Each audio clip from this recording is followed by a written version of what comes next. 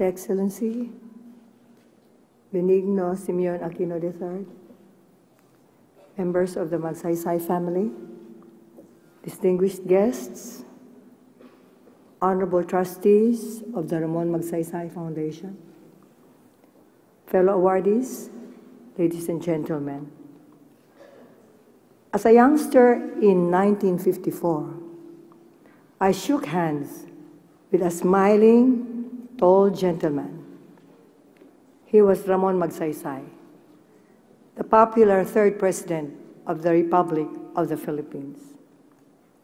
I imagine that handshake, more than half a century ago, was a prelude to this evening's stunning event, with me as a recipient of the Ramon Magsaysay Award. 2 decades later, in 1975, the Tambuli Cultural Troupe, which I founded before, performed on this main theater stage in celebration of Philippine Independence Day. The troupe performed again at the CCP in 1976 at the Little Theater, in conjunction with the first Tawi-Tawi Arts and Crafts exhibits, which I organized. The goodwill performances were simply magical for me and the young dancers from the Sulu College of Technology and Oceanography, a unit of the Mindanao State University in Bongao, Tawi-Tawi. Our cultural activities during those martial law years served as a unifying force and painted a favorable image of the Tausug, Samal, Bajau, and Jamamapon of the Sulu archipelago. Thankfully, my work gained momentum, inspired by the countless Native co-workers whose cooperation enabled me to document their artistic heritage, a heritage of which every Filipino can be proud.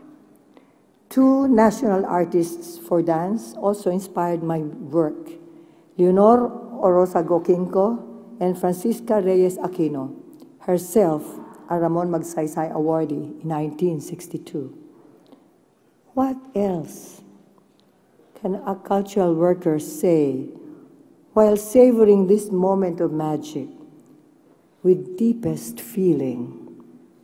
Not much, except to emphasize the importance of keeping alive the folk artistic expressions that link us to our past and to one another, and to the rest of Asia and the world.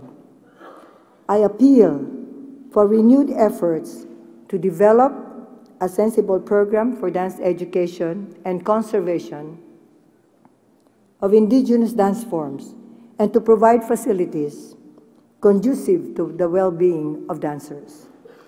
Allied to this, I appeal for more assistance and other incentives for academic research and publication. I wish more government and private institutions in the Philippines would be sincerely responsive to the plight of researchers and authors who need funds more than sympathy to carry on with their work.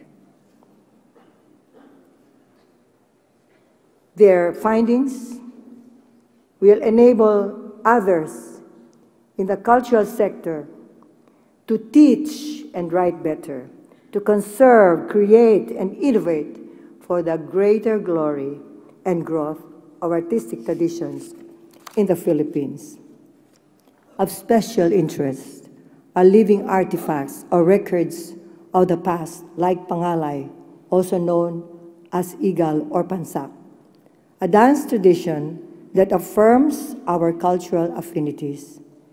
To see beyond the authentic nature of Pangalay is to see the essence of Filipino ancestry, artistically refined, dignified, and profound.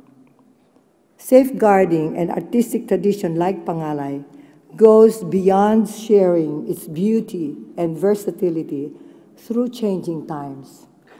It involves promoting respect for tradition, which is vital to national identity and unity.